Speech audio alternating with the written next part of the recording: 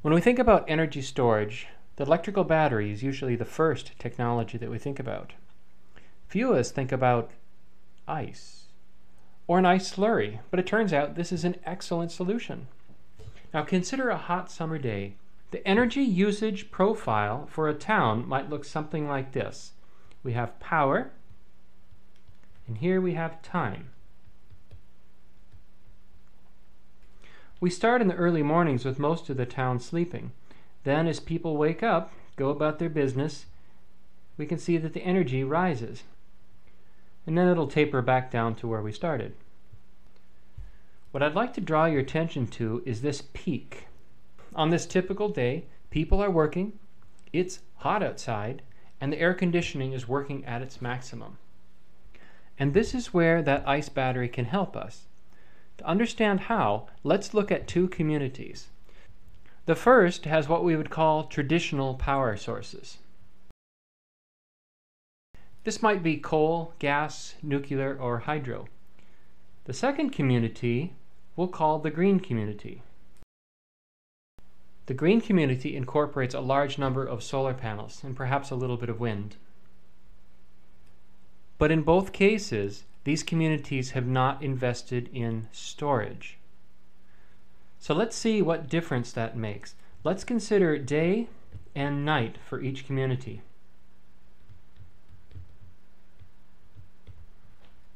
The traditional power plants are going to have problems during the day.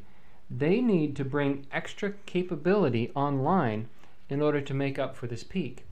Now this is typically going to take the form of fossil fuel-based systems such as gas turbines.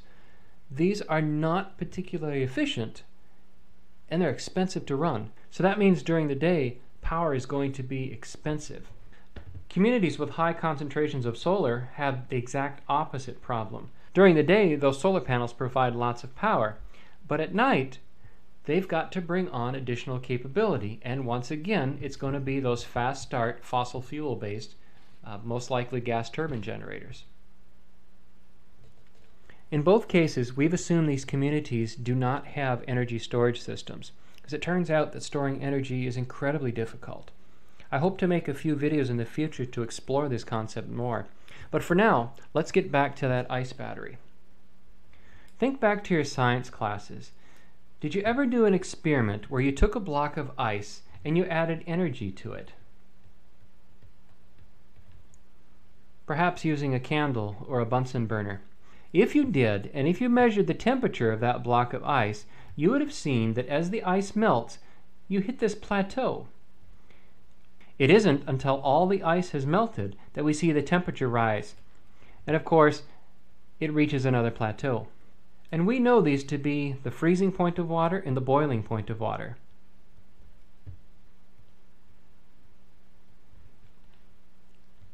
I'm sure you guessed this already, but the ice battery works right here.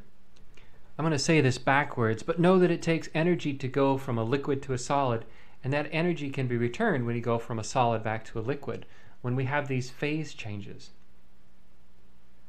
Just know that considerable energy is required to make this phase change. In fact, the heat of fusion for water is 334 joules per gram. So using our ice battery, we'll store the energy as ice when it's convenient for us to do so. For the green communities, that means we're going to be making ice during the day, and for the traditional power generation, we'll be making ice at night. Let's make a quick sketch to show how this system works. Let's start with some insulated tanks.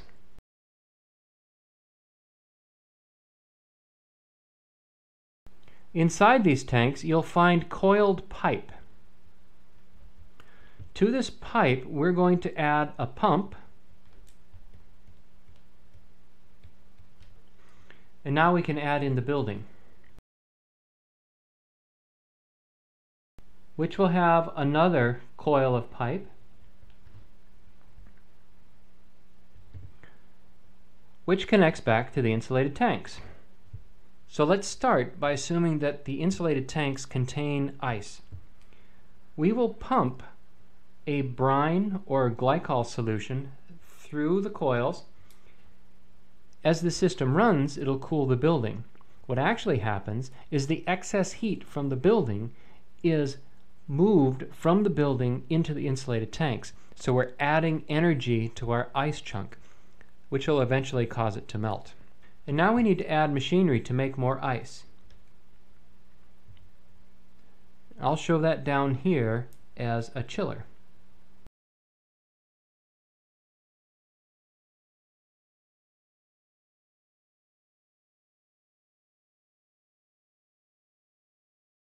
Once again, we see a pump and more coils of pipe, both in the insulated tank and in the chiller. So the complete flow of energy in this system is from the building. The energy is then brought to the tank, which would normally cause the ice to melt, except now we have the chiller. So the chiller takes the energy that's in our insulated storage tanks and ultimately gets rid of it as heat. Okay, so that was a simplified diagram to show you the building blocks of our ice battery. Let's take a look at the math and see how effective it can be. Let's start with a 4,000 liter tank.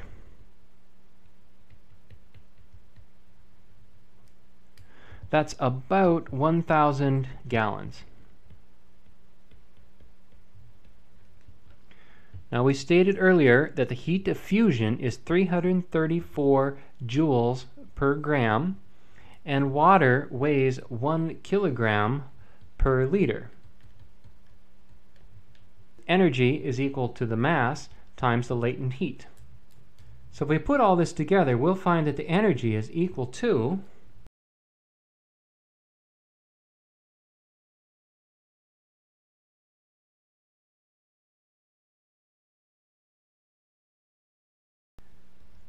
1.34 gigajoules. We know that a joule is the same as a watt second. So now we can do a conversion to kilowatt hours.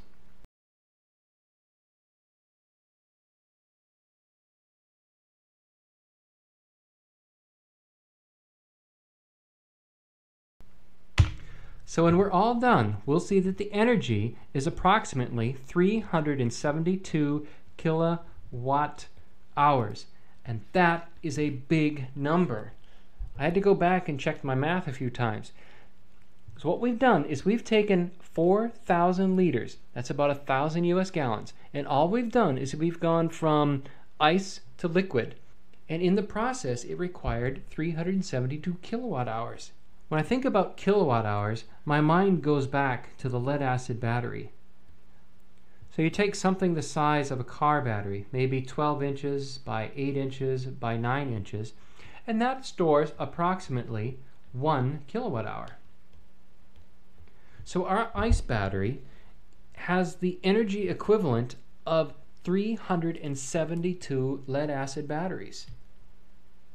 That's incredible. We've taken a 4,000 liter system, about 1,000 US gallons, and we've said that's equivalent to 372 batteries. If you want a fun exercise, do the energy density. Compare how much energy is stored per unit weight, and you'll find that our ice battery is much lighter than the lead-acid battery. In fact, our ice battery is on par with lithium-ion battery technology. We've seen that the ice battery can store a lot of energy. Let's go back up to the top and see how this works as a system. For the traditional power system, you see we no longer have to buy energy at the peak. Instead, we can buy energy here when it's cheaper. On the other hand, if you live in a community with lots of solar power, you can make your ice during the peak solar times and then cool yourself using the ice battery for the rest of the day. I have some parting thoughts for you regarding the ice battery. In the world of renewable energies, I believe this is low-hanging fruit. This is easy, simple, mature technology that can be implemented today. The efficiency is very good, it's inexpensive, and the most hazardous material in it is the glycol, which is the same stuff you use in your car as antifreeze. And finally, technology like this is perfect for smart grid applications, where from time to time the plant operator will need to shut down the chiller to shed loads and maintain system stability.